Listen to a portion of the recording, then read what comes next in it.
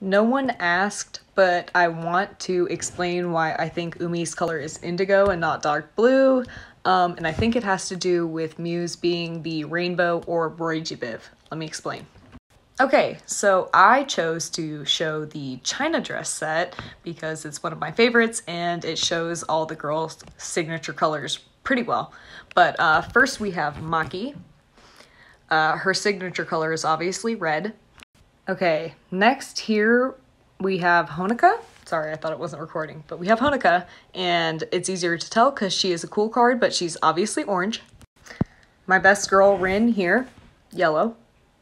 Rin's girlfriend, Hanyo, here, green, even though it's a pure card. Ellie Ayase, definitely blue. And here's Umi, and I please ask you to also look at her hair, but I think she's indigo in the terms of rainbow or Roijibiv after Ellie, because Ellie is clearly blue. And then last but certainly not least, because I love her, but Nozomi is clearly violet. And then we have two stragglers.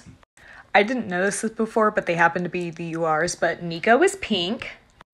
And Katori is white, but sometimes she comes with like these kind of teal or turquoise details. So other than Katori and Nico, which pink happens to be a popular color on Nico's part, and Katori is white, which is very neutral.